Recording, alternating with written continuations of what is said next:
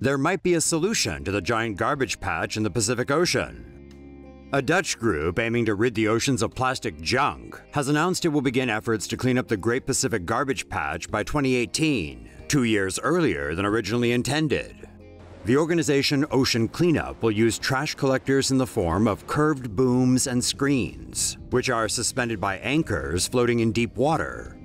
The system will act like an artificial coastline, catching plastic debris as it drifts on the surface or just below the water. Once full, a vessel empties the system and transports the collected plastic to land for processing and recycling. The group plans to deploy up to 50 systems and expects to collect 50% of the trash in the Great Pacific Garbage Patch in just 5 years. Ocean Cleanup's first pilot parts are now in production and will begin testing off the west coast of the US by year's end. Say no to safe spaces on YouTube. Support TomoNews at patreon.com/TomoNews.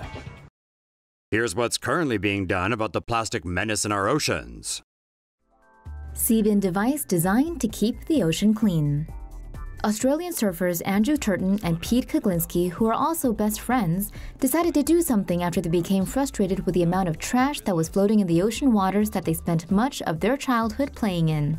The duo quit their jobs and invented the Sea-bin, which is what they hope will be a sustainable way to reduce the amount of garbage that is polluting the world's waters.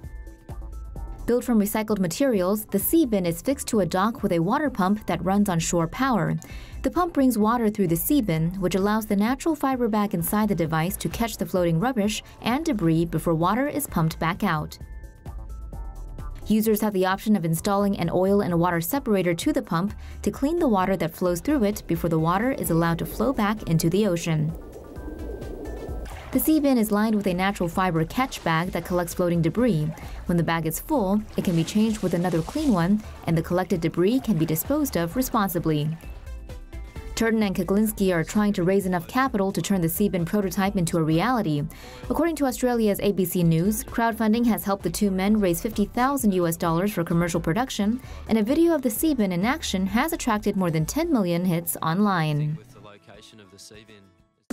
Caterpillars could save the planet from plastic trash. After years of trying to find a way to get rid of plastic waste, scientists may have finally found a solution, courtesy of a drab little bug. Wax moth caterpillars that typically eat beeswax in hives have been found to also be capable of degrading plastic.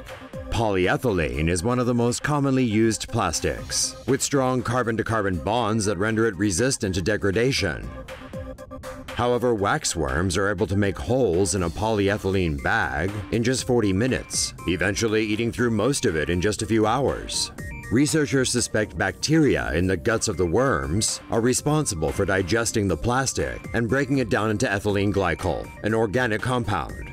Scientists want to study the chemical process that allows polyethylene to be degraded and maybe adapted into a solution for managing the world's plastic waste. Indonesia pledges $1 billion in war on plastic waste. Plastic waste is a major global problem, and second only to China, the world's biggest source of the pollutant is Indonesia. Responsible for a massive 54,000 kilometers of coastline, the Indonesian government has vowed to do its part to reduce plastic in the environment, with a pledge to spend $1 billion on the problem.